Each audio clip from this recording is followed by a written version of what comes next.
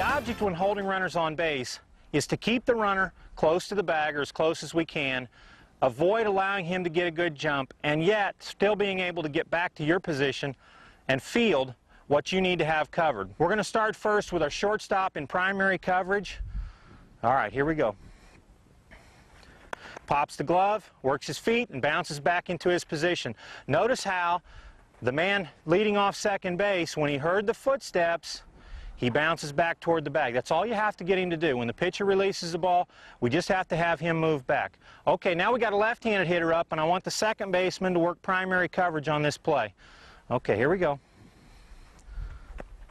And he bounces back. Now the shortstop will just make a very small effort to hold on. Again, the second baseman's in primary coverage, the shortstop's secondary, and that secondary man, we want him to hold his position just a little bit longer, a little bit more.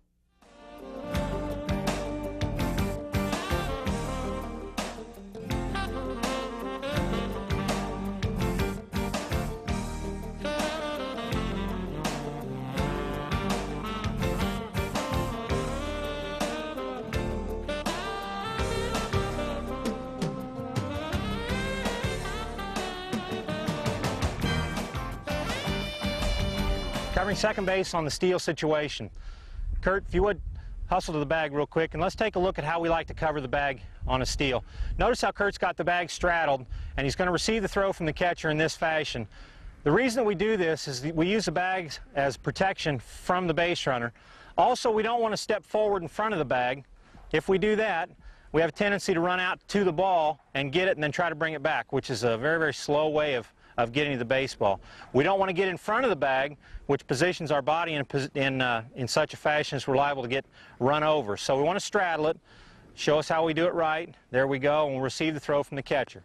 Okay.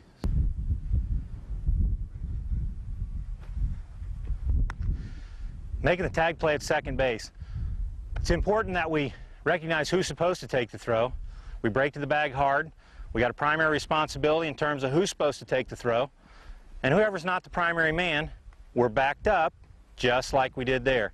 If the second baseman is the person that's going to cover the bag, the shortstop will drop behind and help us out in the event of an overthrow. Notice the shortstop break to the bag, nice throw, nice tag play, and the second baseman's back to help cover us.